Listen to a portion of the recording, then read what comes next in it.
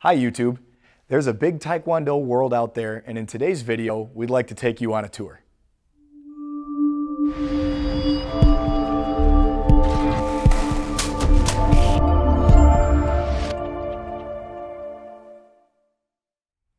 Part of the reason why we love Taekwondo so much, and it keeps us interested for years and decades, is because there are so many different aspects to the training and performance of Taekwondo.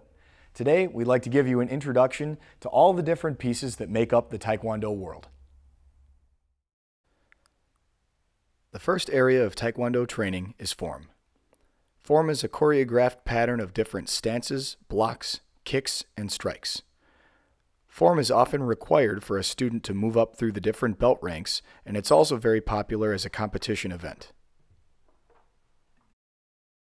The next area of Taekwondo training is really popular. We're talking about board breaking. Board breaking techniques range from basic all the way up to more complicated, technical, and advanced techniques. Board breaking ends up being very exciting to watch and is usually a fan favorite. Next up, we have sparring. Sparring is the use of various Taekwondo techniques with a partner. Sparring can be done with or without contact. Contact sparring is the main competition event for sport Taekwondo.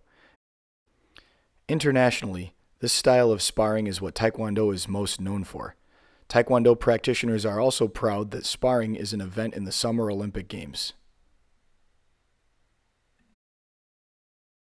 One-step sparring is similar to sparring in name, but quite different in practice. One-step sparring consists of different blocks, strikes, kicks, and stances very much like a form. In this case, two partners will take turns acting as an attacker and a defender and use these techniques to practice their accuracy and distance.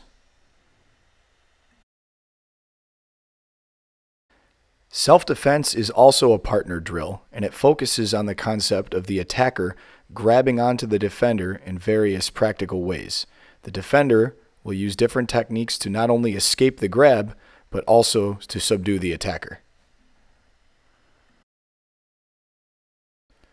The last area of Taekwondo that we'll be discussing today is really exciting. This is something called a demo team. Demo team performances consist of form, board breaking, sparring, and self-defense, choreographed and set to music. Team members work together to put on the whole routine and excite their audiences. Demonstration teams will perform for show or entertainment and also for competition. Demo teams range from amateur all the way up to professional level teams.